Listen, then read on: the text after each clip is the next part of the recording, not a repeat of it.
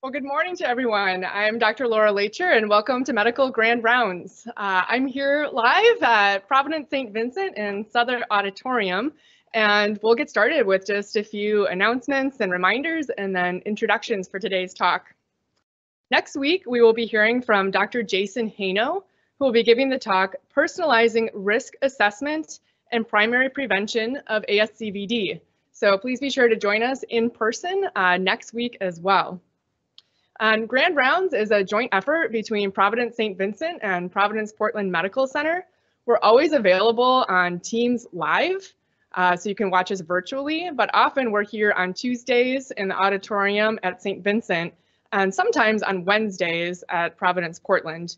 You can earn CME credit by being here in the room or watching live online or watching a video of the recording of the talk. And that recording is available at the invite for Grand Rounds. That invite will also always let you know whether we will or will not be meeting live. I'll be monitoring the Q&A throughout today's session, so please go ahead and post any comments or any questions that you have, and I'll mostly hold those until the end to ask as time permits. And now I'm delighted to introduce not one but two fantastic speakers today. We are joined by Dr. Alan Rankin. He's a practicing hospitalist clinician educator at Providence Portland Medical Center. He did his medical school at University of Tennessee College of Medicine and then residency at OHSU. Dr. Rankin has previously earned both the Providence Portland Resident Teacher of the Year and Providence Portland Hospitalist of the Year. And he's currently involved in multiple QI programs, including the Oregon Region Heart Failure Focus Group and the Chemical Dependency Resource Group. We're also joined by Dr. Ben Pedroja, who is also a practicing hospitalist clinician educator at Providence Portland. He earned his medical degree at SUNY Upstate Medical University and then did residency at Providence Portland. He's involved in several leadership, quality improvement, and teaching roles, among them the Interprofessional Unit Collaborative Physician Lead and a member of the Code Blue and Code Stroke committees. He's also director of the Internal Medicine Residency Point of Care Ultrasound and Simulation curricula. We're so delighted to have this dynamic duo here today to teach us a lot about hospital medicine. Thanks. Hello, everyone. Thank you for that kind introduction, and thank you all for being here. And thank you those at home listening in online. Okay, so title of our talk today is Selected Updates in Hospital Medicine 2024, the Year in Review. I'll speak for about 25 minutes, and then I'll hand things over to my colleague, Dr. Alan Rankin. A few objectives here to review with you guys. Hoping to review, interpret, and incorporate recent literature relevant to the practice of hospital medicine, really trying to focus on those studies that are informing our practice or perhaps changing our practice. And we're going to take a case-based approach here and try to keep things moving as well. We've got quite a bit to cover. All right, so our first case here is a 76-year-old female, history of diabetes and CKD, chronic anemia, presenting with chest pain. So you see your vital signs there, generally unremarkable cardiopulmonary exam. Noticing though that troponin up to 1100, you're seeing some lateral T-wave changes and some ST segment depressions on EKG. We have a new wall motion abnormality noted on echo, and then that hemoglobin at 9.2, which is about her baseline. All right, question for us. Which of the following is the most appropriate transfusion threshold for this patient presenting with an MI? This is perhaps 7 to 8 grams per deciliter.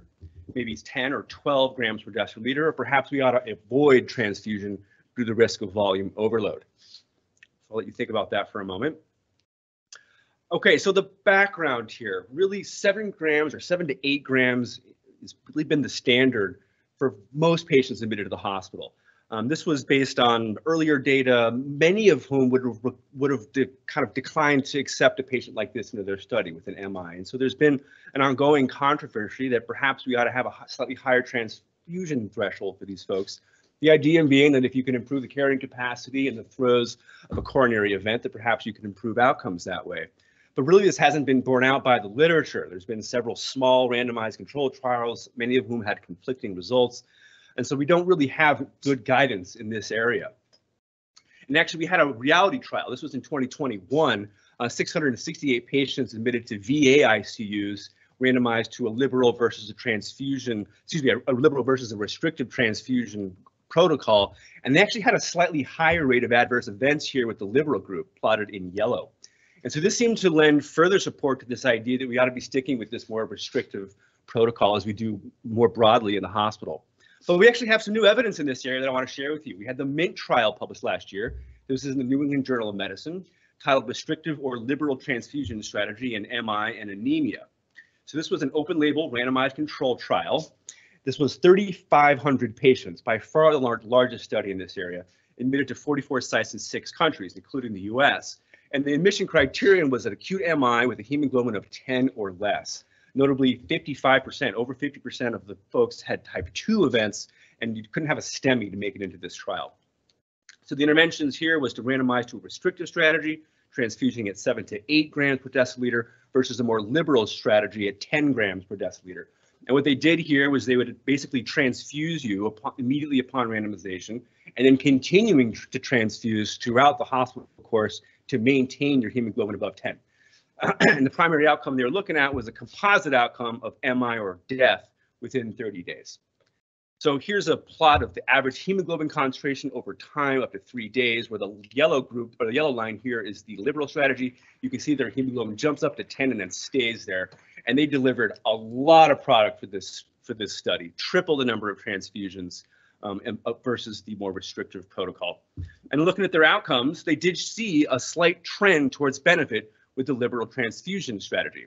So plotted here is the cumulative incidence of the primary outcome, again, which was recurrent MI or death up to 30 days.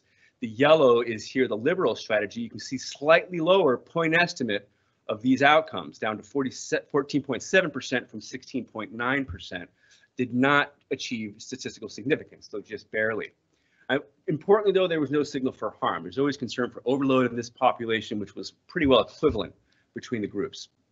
Now, the real story with this trial was down into the subgroup. So this is a subgroup listed here on the left. This is their tree, where to the left of the line favors the restrictive strategy, to the right favors the more liberal strategy. And to call your attention to this group, these are folks with type 1 MIs, where the relative risk reduction in this group was 24%, with a number needed to treat of 23. And if you compare that to folks with type 2 MIs, where there was really no benefit seen at all. So, and bottom line here is that the liberal transfusion strategy did seem to yield slightly lower point estimates of recurrent MI and death at 30 days. This was not significant, however. And virtually all of this benefit was seen among patients with type 1 MIs. Now, no signal for harm either. Now, the limitations, this was open label. It's hard to conceal your patient getting triple the number of transfusions over a hospitalization, and we're talking about a very small effect size. But I think the most important caveat with the interpretation of this study really has to do with the power of this study to actually detect a difference within this subgroup, right? And in my mind, that's key to the interpretation here. Are we willing to change practice based on a subgroup analysis of type 1 events? And in my mind, I think it's compelling. We saw 3,500 patients, we had a good mix of folks, more than half of whom had type 2 events. And so really, in my mind, I think we ought to be considering a change here, putting our threshold up to 10 grams per deciliter in folks with a type 1 MI. Okay, moving on. Case number 2. We have a 79-year-old man with diabetes, CAD, presenting with shortness of breath and cough. He noticed a fever, tachycardia, tachypnea, barely hanging on to his blood pressure, and saturating 80% on room air. He looks ill, and he's got some increased work of breathing, diminished breath sounds on the left. Otherwise, you're seeing a normal exam. Workup's notable for a high white count, elevated leukocytosis, and procalcitonin. You're noticing a left lower opacity on chest x-ray. COVID and flu are negative. So hospital course, diagnosed with community-acquired pneumonia, which we can call CAP here. They're stabilized with antibiotics and fluids in the emergency department, and then triaged to the floor on 6 liters of oxygen. Now, perhaps unexpectedly, now seeing worsening hypoxia, oxygen requirements now jumping up to 20 liters, requiring high flow nasal cannula to maintain saturations, and the hospitalist is now paged to the bedside. Okay, so question for us: which of the following steroid strategies will best optimate this patient's outcome? Is that A, avoid steroids as they're contraindicated in pneumonia? Reserve steroids for patients with CAP and refractory Schrock. This is largely what the guidelines would tell us we ought to do. Or do we have reserved steroids for patients with CAP requiring mechanical ventilation? Or perhaps we ought to consider steroids now. Again, we have a severely ill patient with community-acquired pneumonia. Okay, background for steroids and pneumonia. I'm sure are all aware this has been debated for years and years. And there's really been a lot of work in this area over time. And in fact, we had a 2017 Cochrane review, which did seem to show a decreased mortality, decreased need for intubation, mechanical ventilation, and lower lengths of stay in folks who were treated with steroids with severe CAP. And this was including 17 trials with over 2,000 patients. The trouble here is the quality of the evidence was considered to be moderate at best. And this treatment was really not recommended in guidelines either by the Thoracic Societies or the Infectious Disease Society of America. So it really has not come into the standard care for patients with severe pneumonia. And in fact, we had a study in 2022, one of the two recent big studies in this area, the ESCAPE study, which showed among 586 patients that there really was not a mortality benefit here. And these were critically ill patients admitted to 41 VA ICUs, randomized to get methylpred versus placebo and followed for 60 days. Now, the new trial I want to tell you about is the Cape Cod trial, which was published in May 2023 in the New England Journal of Medicine. You can see the title there, Hydrocortisone and Severe Community-Acquired Pneumonia. And this trial is really asking us to revisit this question of steroids and pneumonia. So this was a multi-center, double-blind RCT. The population was 800 critically ill patients admitted to 31 centers in France, all between 2015 and 2020. This was a sick population. Almost a quarter were intubated. Another 40% were on high-flow nasal cannula. Notably, you could not have septic shock, flu, or unwilling to be intubated to be into the study. And notably, this was halted after a planned interim analysis in 2020 in March. You may recall it would have been a difficult time to continue a study like this. Okay, and now the interventions here. They actually randomized folks to receive IV hydrocortisone given as a continuous infusions, 200 milligrams per day versus placebo. And at day 4, they would make a decision as to whether to complete 8 or 14 days of steroids based on physician judgment of clinical response. Outcomes here, all-cause mortality at 28 days, then a couple secondary outcomes, which is all-cause mortality at 90 days, ICU length of stay, and then progression towards need of mechanical ventilation. They had a couple safety outcomes that were listed there as well. So plotted here is the risk of death here, the placebo in green, the hydrocortisone in this yellow-orange color, and you can see risk reduction at 5.6%, which put the number needed to treat at 17.5, and this effect was durable down to 8 to 90 days. And importantly, there was a lower risk of intubation. So if you look at the subgroup of patients who were not intubated at the start of the trial, that's 442 patients, the hazard ratio was way down to 0.59 for receiving mechanical ventilation during the study period. And there was no difference in bleeding, other adverse outcomes, aside from a slightly higher average rate of insulin, which you may expect in a patient like this. So bottom line here, I think we're seeing accumulating evidence that steroids are beneficial for severely ill patients with CAP. And based on the decreased need of intubation in this trial, I think it's very reasonable to at least consider steroids in severely ill patients with pneumonia requiring lots of oxygen, like our patient in the question stem, who was on 20 liters of high-flow nasal cannula. I think this is perhaps a surrogate outcome, but I think it's reasonable to expect we may extract some real benefit if we're able to prevent intubations. Now, some caveats. This was stopped early, right? They were aiming to recruit about double the number of these patients, and they also excluded non-severe community-acquired pneumonia. And their mortality overall was about half of what they expected. About 20 to 25% was what was expected, and for some reason they seem to have recruited a slightly less sick patient population. Not quite sure how that plays, but important to note that. So returning to our question stem, I think it's very reasonable in this severely ill patient with community-acquired pneumonia to at least consider steroids, both for all-cause mortality benefits and the reduced need for intubation that we see in this study. Okay, moving right along. We have a case number 3. This is a 48-year-old male with hypertension, alcohol use disorder, presenting with 1 day of epigastric pain, nausea, and vomiting. You can see the vital signs there, slightly tachycardic, otherwise doing okay. He has some epigastric tenderness on exam. Workup notable for a very high lipase. We see an LFT changes in the pattern consistent with alcohol use. We had a blood alcohol level of 45 and some peripancreatic stranding seen on CT.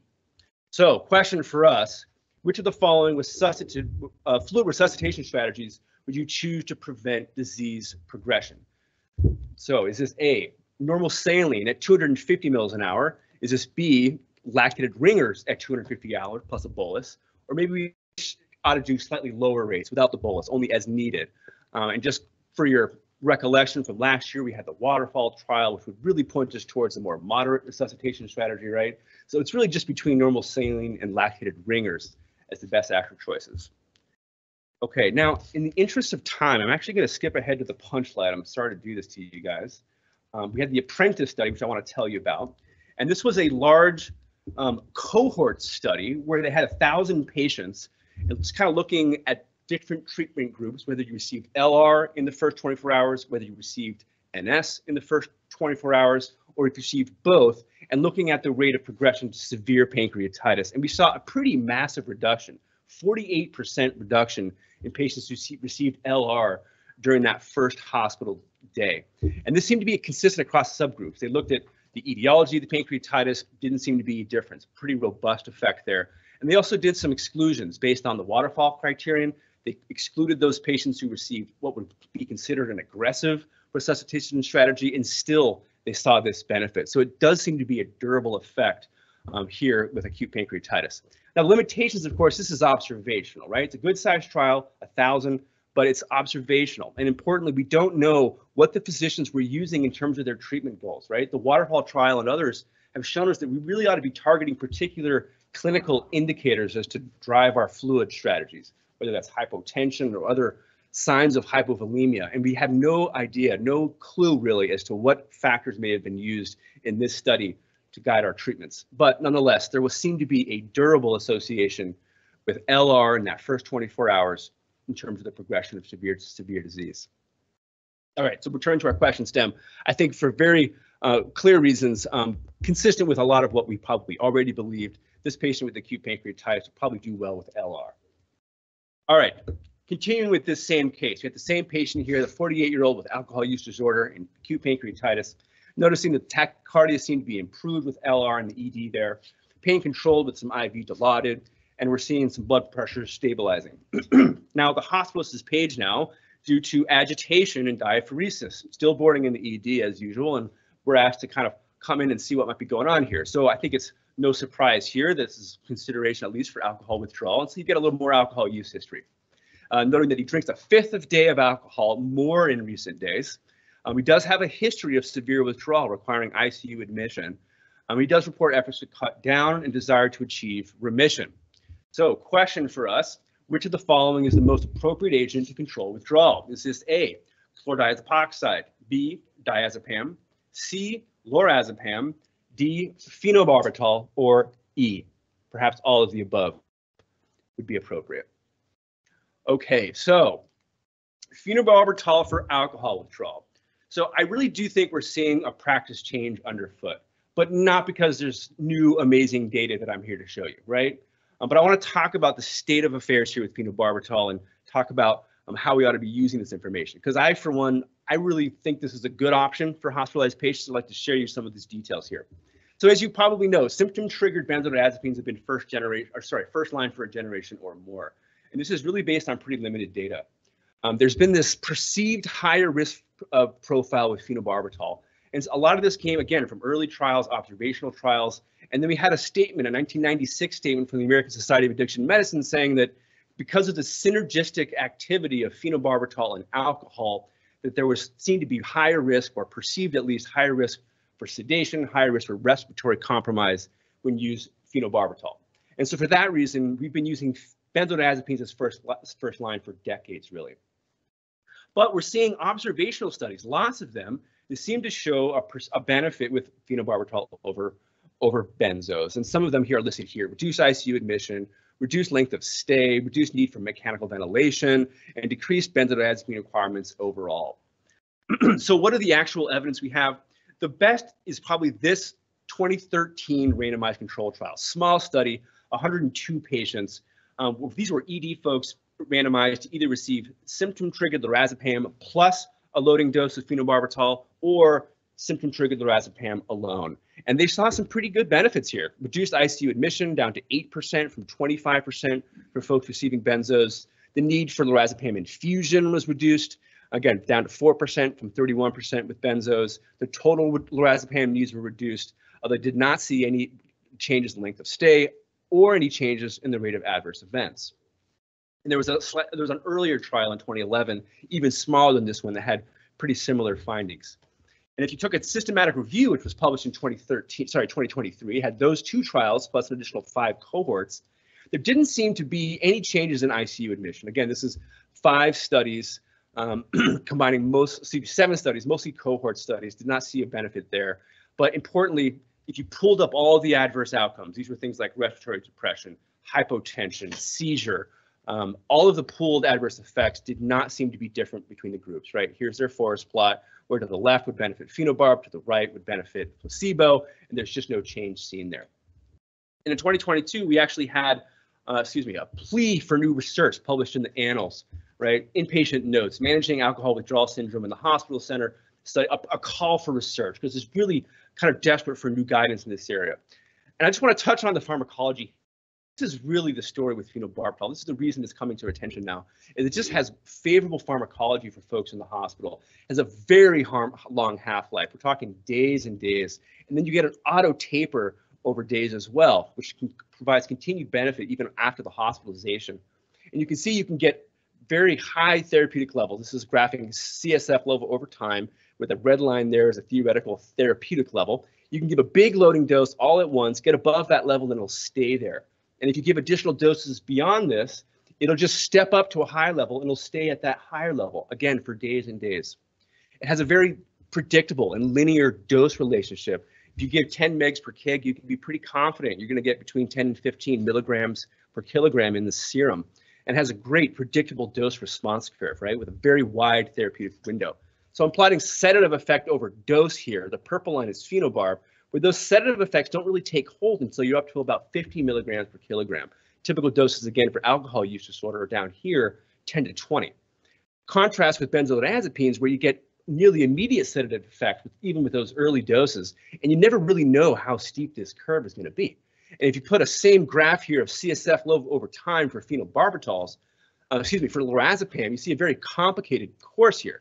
Those initial doses need to be stacked to get to your therapeutic level. And then because of that short half-life, you get this seesawing effect. So you're closely monitoring, requiring frequent redosing, sometimes even in the ICU.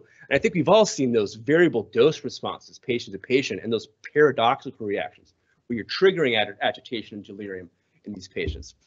So for all these reasons, I think the bottom line here is that phenobarbital appears to be at least safe and effective alternative to benzodiazepines for alcohol withdrawal.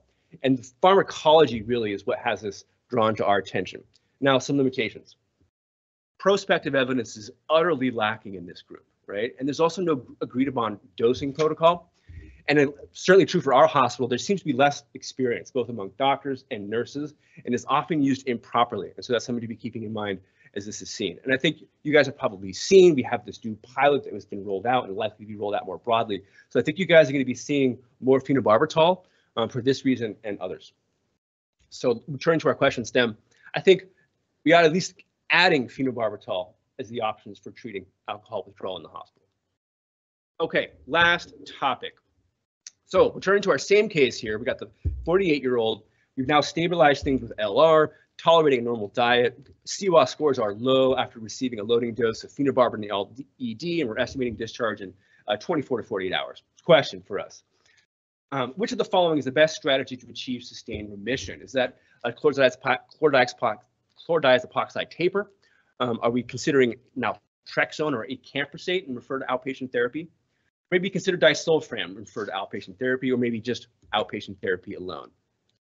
Okay, just quickly here. I love this graph, right? We have this, this picture. We have the sink overflowing. We got a couple hospitalists here cleaning up the mess. I often feel like this, where I wish you could just turn around and turn off that spigot. But unfortunately, so often we're stuck with our mops and brooms, right? So the background, you guys know this, 140,000 deaths annually from alcohol-related disease. This is more than the opioid epidemic. And we've seen these kind of numbers year after year, as far back as we can calculate them. And for some reason, it seems to get less attention now, but this isn't an epidemic. This is a scourge, right? This has been going on and will continue to go on. And we have medicines for this, right? We know that medication-assisted treatment for alcohol use disorder reduces the risk of return to heavy drinking. And we don't have the same huge trials that we have for methadone and Suboxone, for example. but I think as a surrogate outcome, return to heavy drinking is a reasonable target for us. And these are the list of medicines that are often considered as we think about medication-assisted treatment for alcohol use disorder. And I'll limit our discussion really to these two. Disulfiram has largely fallen out of favor.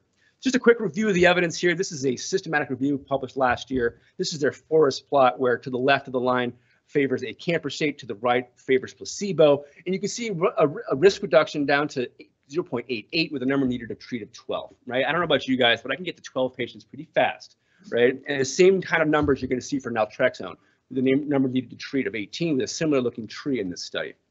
You might be asking yourself, well, how do I choose them, right? In my mind, the evidence is about equivalent. It mostly has to do with patient factors as you're making this judgment. Let's just point out a couple things, right?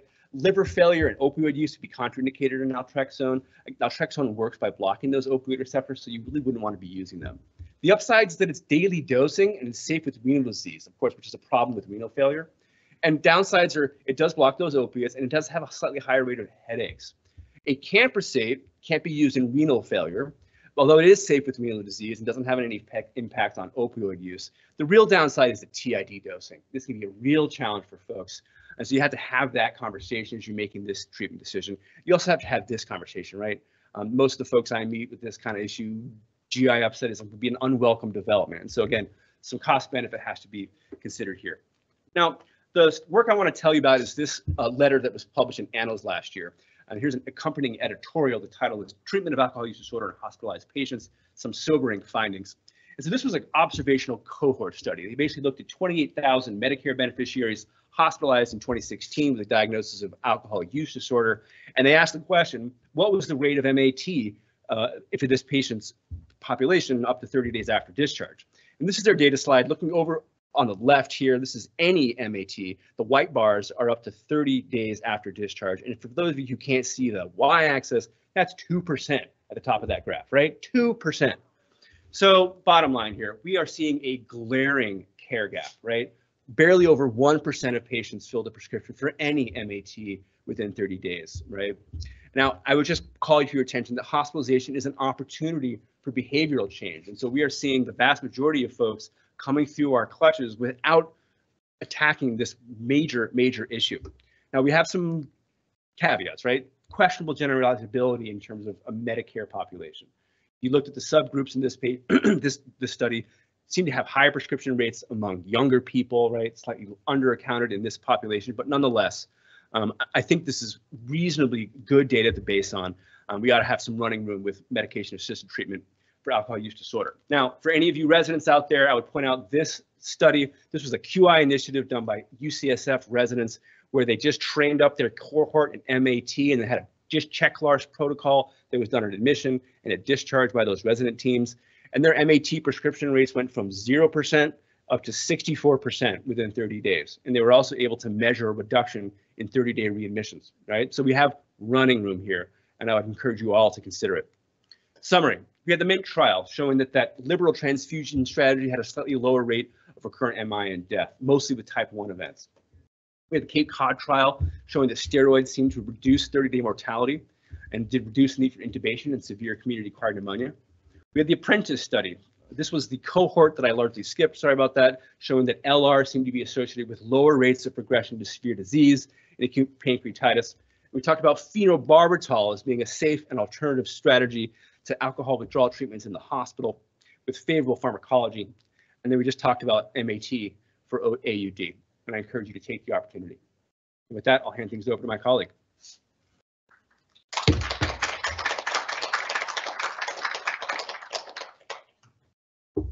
That's great, Ben. Thank you.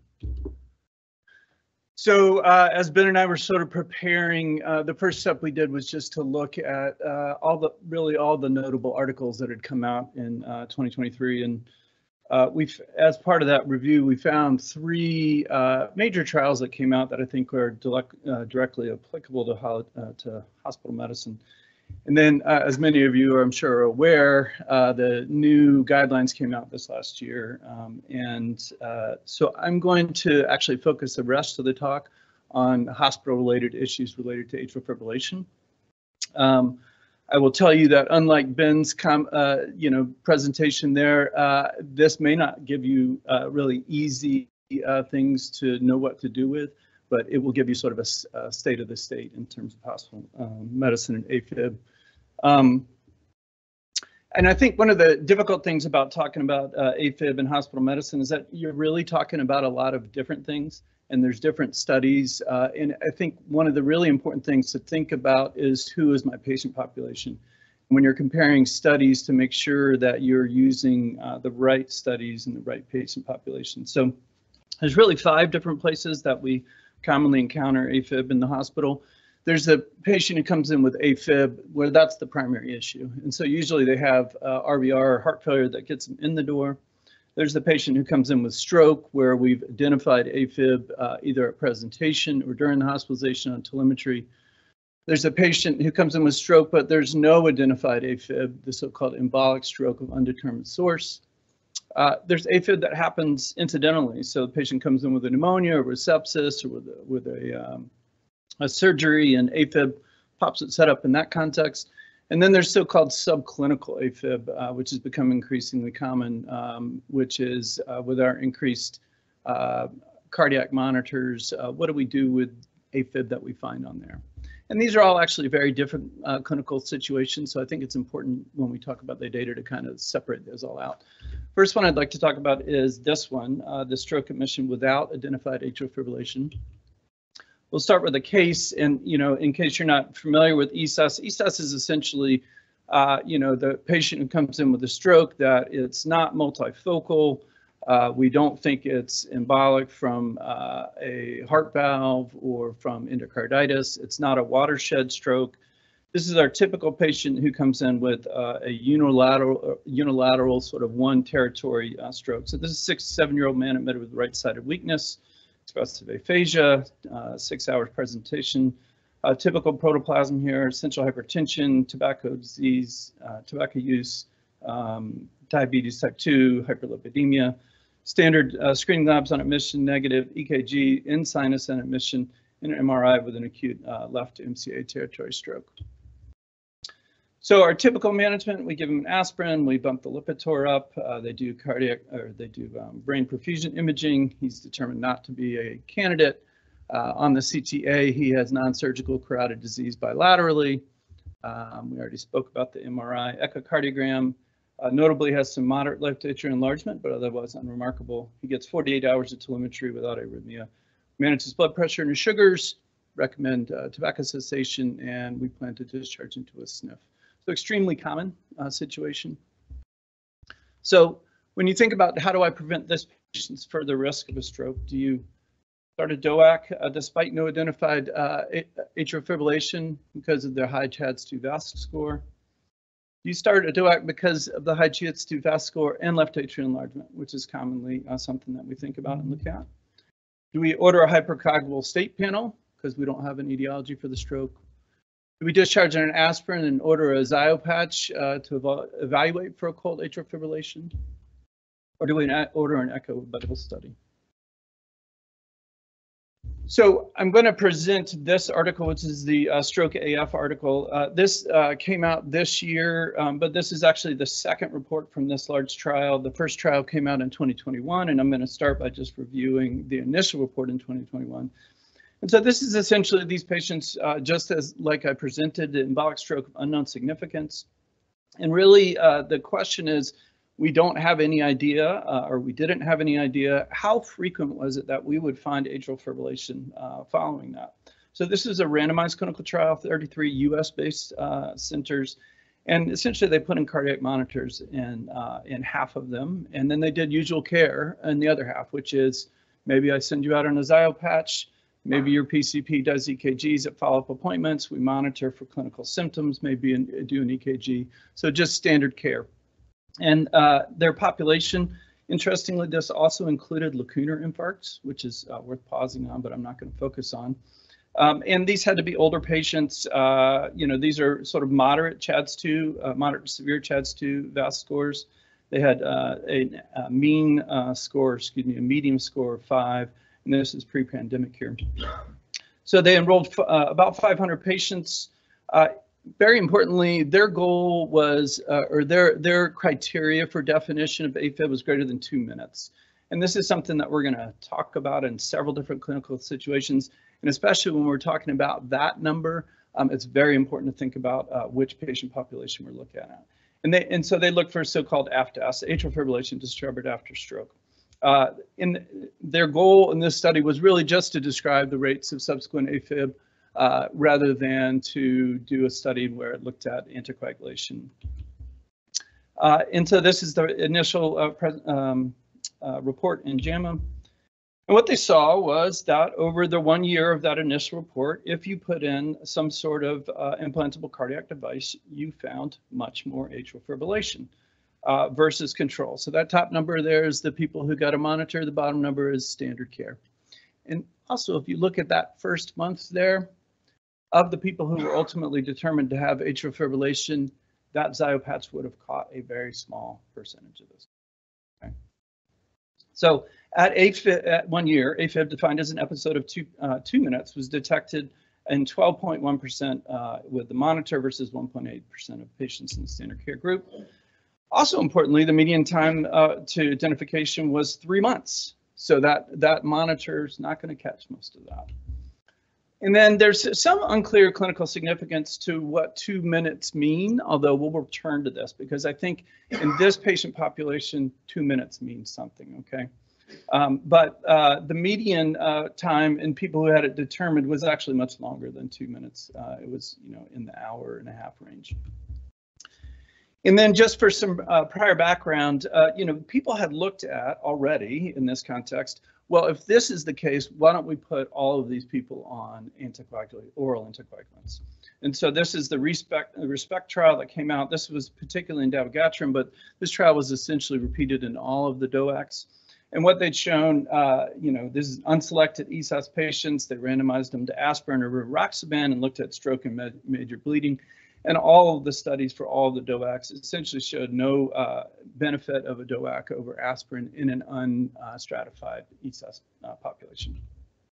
So this is their 3-year reports, and it's more of the same. I think the important parts to this are that it continued to increase. And so it depended on what duration, but at 1 year, if you used a 1 hour cutoff, you were up to 20% of the ESAS patients who had incident atrial fibrillation. So that top is the kind of blown up graph, by the way. The bottom number, if you look at the control there, you're detecting a very small percentage of patients.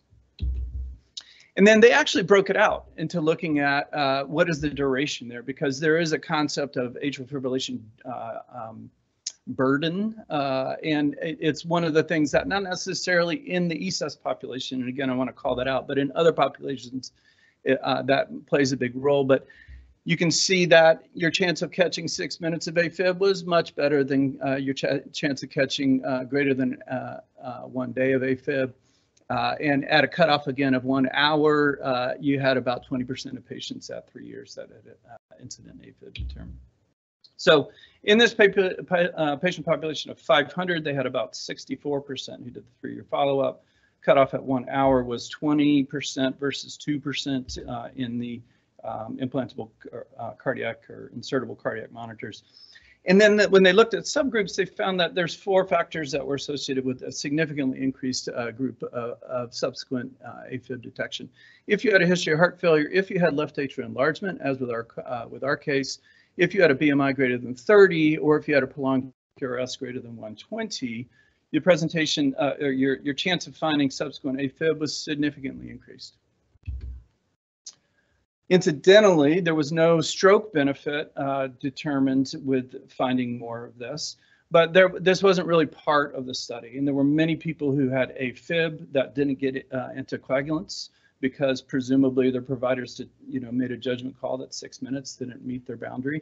And there were many people who didn't have AFib who were started on oral anticoagulants. So it kind of torpedoed the benefit of oral anticoagulation in this study, but there wasn't any difference. So when I think about stroke AFib study, the take homes, one would be we do a very bad job of identifying AFib following ESAS with usual care. Although we're not entirely clear what a short run of AFib means, but we're going to talk more about that in a second. And the benefit of anticoagulation in very short runs of AFib is not fully established. In patients with ESUS, it appears to continue to rise up to about a max of 30% with a threshold of 6 minutes, and about 20% with a threshold of greater than 1 hour. And then, as I mentioned, your Zio patch is really only going to catch a very small part of those population. The other important things, I think, asymptomatic AFib was very common. So in the patient population who had the monitors, their subsequently identified AFib was asymptomatic in 88%. So a strategy of outpatient follow-up with EKG for symptoms is probably not effective. And then, as I mentioned, you have this higher subgroup population with those 4 categories. So if we go back to our case, the option of starting a DOAC just due to high CHA2DS2-VASc score, we know the answer to that, and the answer is no. The option of hypercoagulable state panel or echo bubble study because of the pre-existing high CHA2DS2-VASc score, the age, et cetera, that's generally not recommended. So I guess my answer would be to order a 30-day Zio patch, but recognize that I'm going to catch a very small percentage of the people incidentally. Also kind of left with this second one. If we find that, you know, there's a much higher incidence of subsequent AFib with patients with left atrial enlargement, maybe that's a population that will benefit. And this is what I'm talking about here. So can we use certain clinical characteristics to identify higher risk population for subsequent AFib in the ESUS population? And therefore, if we found those clinical characteristics, we would anticoagulate those patients. And so this is the Arcadia trial. This actually was formally published just a week ago, 2 weeks ago, but it came out in EPUB in 2023, so I considered it fair game. It's a randomized double-blind clinical trial, one of our best studies. This was Canadian and NIH US-based stroke centers, age greater than 45, CHA2DS2-VASc score, moderate risk, 4.7. And they had to have ESUS with some evidence of an atrial cardiomyopathy. So they had to have an N-terminal BNP greater than 250, enlarged left to atrium or EKG findings. Don't ask me what that means, but some sort of EKG finding that identified higher risk. And they essentially randomized these patients to aspirin versus the DOAC. This is from actually the guidelines. And, you know, conceptually, when we think about AFib, we can think about you know, there is some sort of underlying protoplasm that makes people more prone to AFib, and then there's some sort of trigger on top of that, be that infection, MI, surgery, sepsis, what have you. So the Arcadia trial, unfortunately, has come out, and there was zero benefit to anticoagulating this population, despite all really good data. And it was actually stopped early for futility. Notables in there, the intracerebral hemorrhage risk was actually lower for DOAC versus aspirin. So the ESUS population is going to get an aspirin no matter what. So in this situation, you can feel a little bit better about, you know, oh my goodness, am I going to create more intracranial hemorrhage? The answer is no. The bleeding risk was the same as aspirin. And then even kind of more damning, when they did a subgroup analysis to look at, okay, in the highest group CHA2DS2-VASc score, did we benefit those people? The answer was no. So I think we can go back to our case and actually take B out based on the Arcadia trial. And it leaves us with the very unsatisfying 30-day Zio patch. Yeah. That's the status of where we are. Sorry, that's not terribly useful. So in the ESUS, AFib, extremely common after ESUS. We identify it much more commonly if we use some sort of implantable cardiac monitor. It's not entirely clear what duration of AFib confers a significant increased risk, and thus it's unclear if all patients with any AFib, we're moving away from all of our Coumadin studies, which were really in just clinical AFib now that we have all these monitors and things. Although I'm going to make some comments about that later. And then in a strategy of trying to identify patients who are high risk based solely on their clinical features, doesn't work, unfortunately. And that's regardless of their CHA2DS2-VASc score.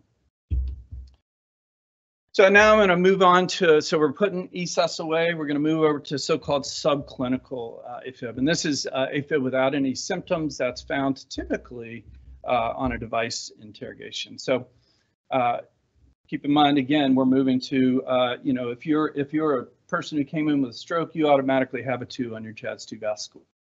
This person may not at all, okay? So a 65-year-old woman with history of coronary disease and CABG and a previous VFib arrest with an AICD. She comes in with generalized fatigue and acute kidney injury.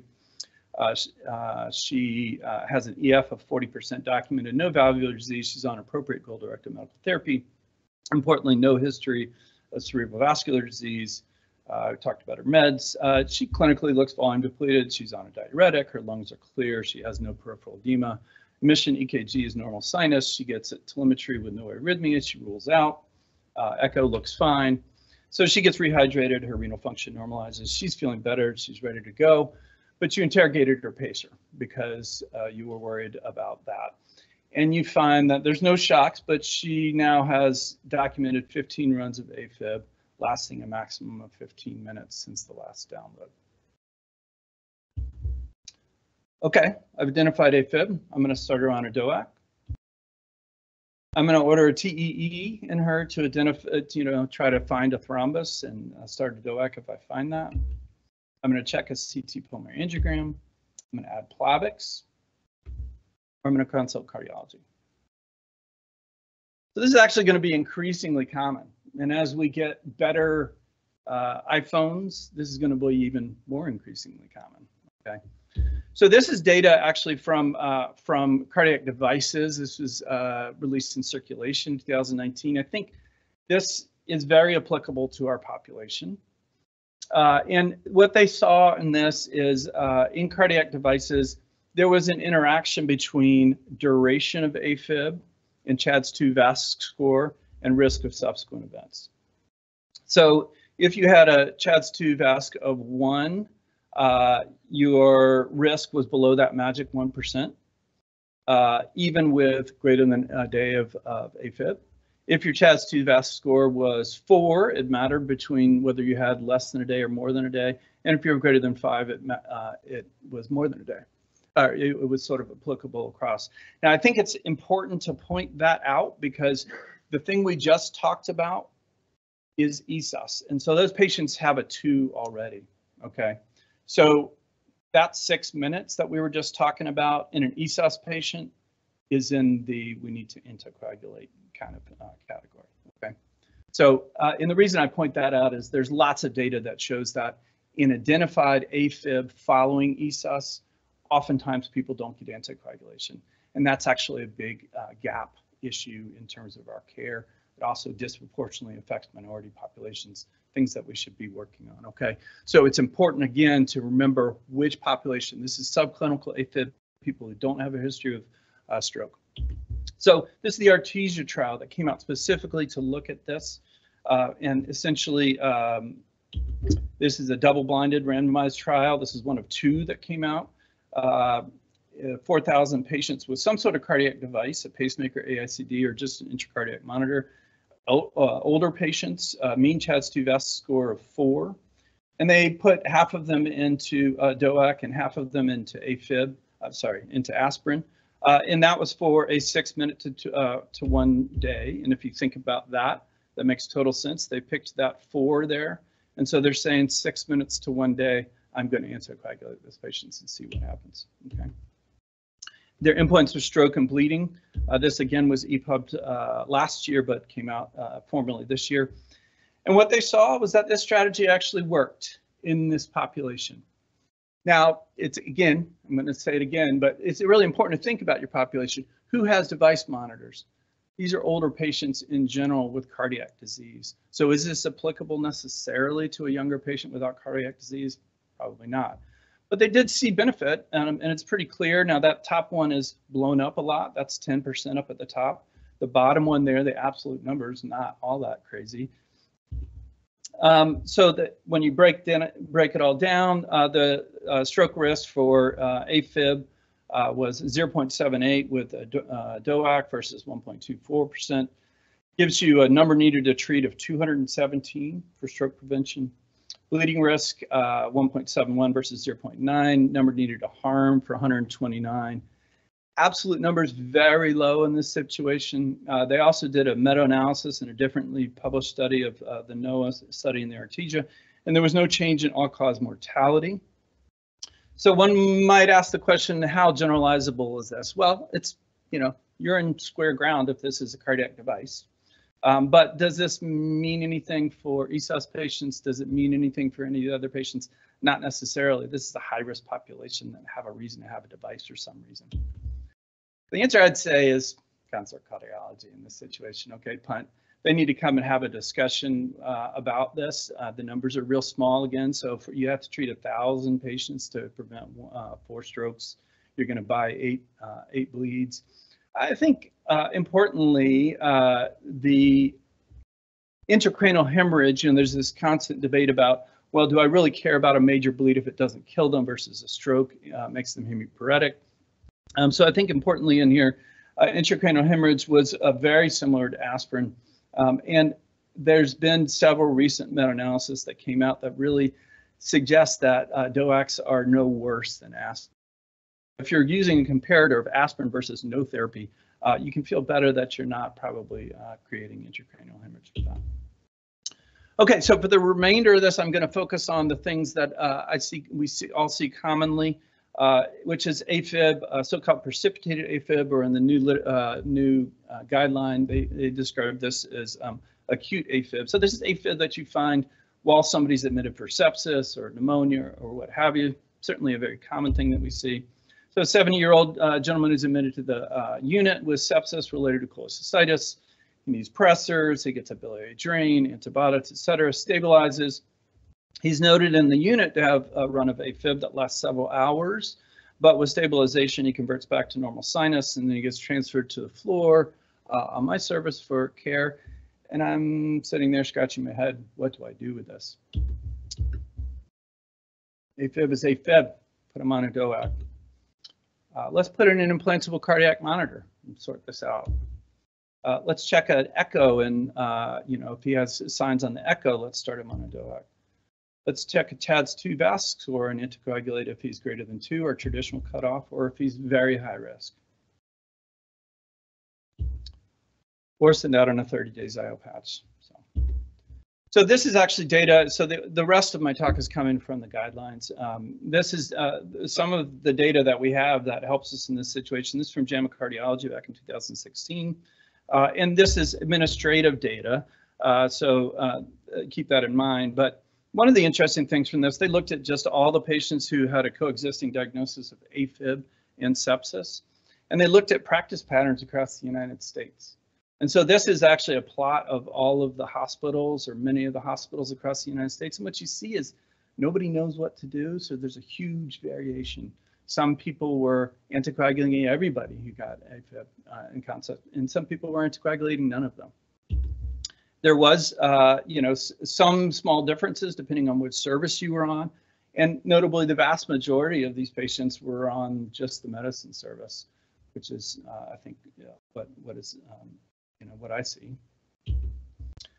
So the results of this, again, this administrative data was that there was, if you did not do propensity-based, matching or anything, unadjusted scores, there was no benefit. You see that that confidence interval there for ischemic stroke clearly across 1, and there was a clear signal for harm, bleeding in that patient, the septic patient. And even if they did propensity score matching, those things remained, you still had a non-significant change in ischemic stroke and increased risk of bleeding. And their conclusion was that and they also did subgroup analysis, and the CHADS-2 VASc score didn't even help you in this situation. So you couldn't even say, well, these patients who are high risk, they were the ones that were going to benefit. And again, you saw increased clinically significant bleeding during the hospitalization if you did that. So I think the answer is we don't really know, but probably anticoagulating those patients in the unit is a bad idea. When they get to the floor, I don't know. And the last one I want to talk about is infectious, complicating sort of lesser degrees of stress. And this is also an older study, 2018. This is a retrospective study of administrative data. This was one hospital in Quebec.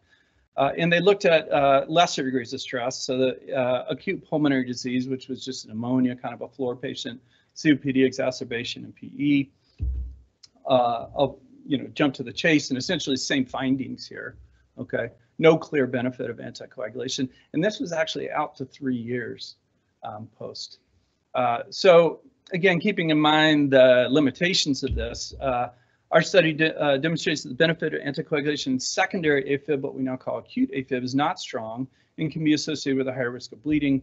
Careful assessment. So this is from the guidelines here. If you look at that right graph, this just kind of bringing home that the less stressful event probably means that you're closer to that. They're going to more likely recur, versus if you only see it in cardiac surgery, it may be less likely to recur. This is their somewhat helpful and somewhat not helpful. Acute precipitation there, anticoagulation after assessing risks and benefits. How do I do that? Counseling regarding risk of a recurrent AFib. Okay, you may have AFib. Arrange outpatient follow-up, aka PUNT.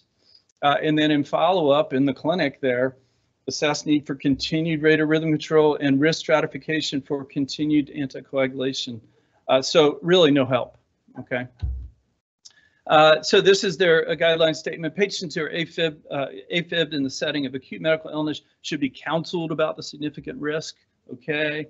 Outpatient follow-up for oral anticoagulate initiation or continuation, so you could start it there or not, is recommended. And then probably in the case of sepsis with AFib, you are hurting the patient by anticoagulating them in the case of acute sepsis. So in transient AFib and acute medical illness, recurrence seems to be inversely related to the severity of the stressor. So no precipitant, that's kind of AFib. Cardiac surgery, not AFib. If sepsis studies suggest a lack of anticoagulation, what do I do with the patient who gets it with a low-grade pneumonia or a COPD? Is that more likely to recur as an outpatient, and thus I should feel more, more prone to anticoagulate them? Studies in ESAS at least suggest that Xialopatz is not going to help you. So what is the duration of AFib? And again, this is AFib not in the context of ESAS. That increases the risk enough to swing the balance in favor of anticoagulation. And so I think, in these patients, we're left with a very unsatisfying CHADS-2 VASC score, burden of disease. The other thing that's in the current guidelines is that there are things, it's becoming clear that CHADS-2 VASC score is not a perfect score. There are things that are that are consistently coming out as increased risk of subsequent stroke that are not in CHADS-2 VASC score, and I wanted to call those out. So kidney disease, poorly controlled hypertension, obesity, proteinuria, all those things are actually should increase in your mind a little bit, the CHADS-2 VASC score. The other thing they point out is that age is a much stronger risk factor. So even though you get one for age and you get one for diabetes, that one for age is a much higher risk factor. So if age is one of your points, that increases the odds. So my summary, stroke AF, AFib after ESAS is common. 30 days Xialopatz probably shouldn't make you feel any better. There's increased risk of certain subgroups, but the Arcadia trial says that's not super helpful. Artesia trial, this is in devices. There is a benefit to DOAC if you identify really any, but it's really small and associated with more bleeding. Probably something to have the cardiologist talk to them.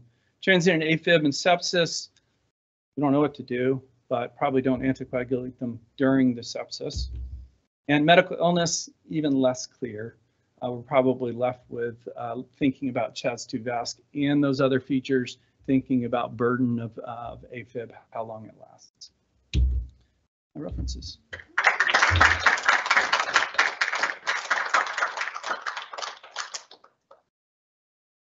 Wow, I don't know how you did it. You brought us perfectly to 9 o'clock. Thank you for just a wealth of information, practical and also super informative. I feel less alone in the wild world of hospital AFib. So thank you both.